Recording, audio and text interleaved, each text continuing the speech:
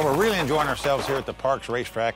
Beautiful girls like Kelly work here. It is great. Let's go bet and make some money. Let's go.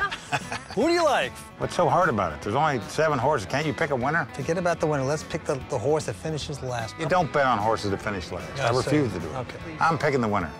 Race number 8, we want to bet on number 4 to win. I'm not ready because I have a few more minutes. So I'm going to study it. He's too serious about the race trick. I don't understand it. You know, he's like one of those poker players take forever to act on their hand. That's what Vince does out here at the track. He waits till the last second, till they're in the gate before he makes a bet, like something's going to fall out of the sky and tell him who to bet on. Finally, he's going to make a bet. All right, Vinny, what's the magic number? My friend, I had to go against you. Okay. I'm betting the 8. We are betting on Horse Justice.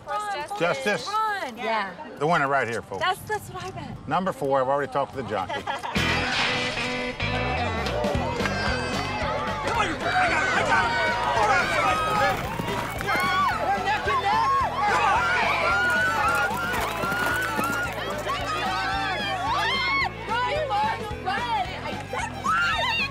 You got broke, Vince. You got broke.